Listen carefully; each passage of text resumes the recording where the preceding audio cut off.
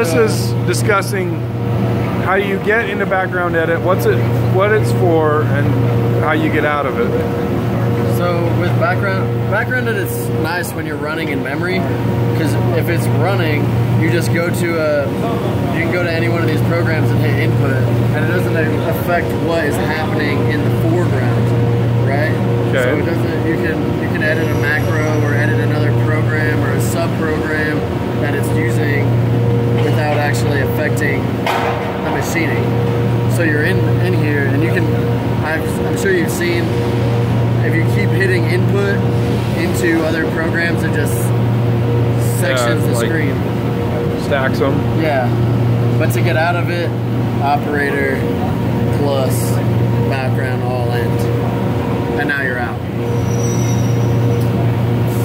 So the reason I'm in there is because we had another active program that was being ran or edited or both. That is currently in memory. That is your main program. Okay. So this is my main program right now. This is what I have active. And if I'm in here,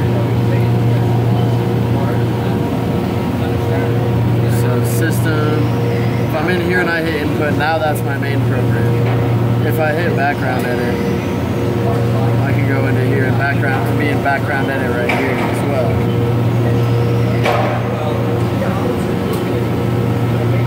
But I don't want to be.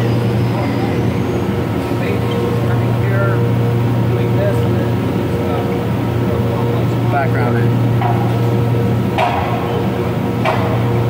This is a little bit easier of the interface to deal with, because as long as you go to O-list, whatever program you select becomes your main program. It doesn't automatically go into background edit. Whoa. This is automatically in the foreground. If you want to go into background edit, you hit background edit, and now that's in the background. And then you just scroll over and then. And it's only one at a time. So this is the manual guide I that you get to through Graph is a more user-friendly interface. Okay, hold on. Let's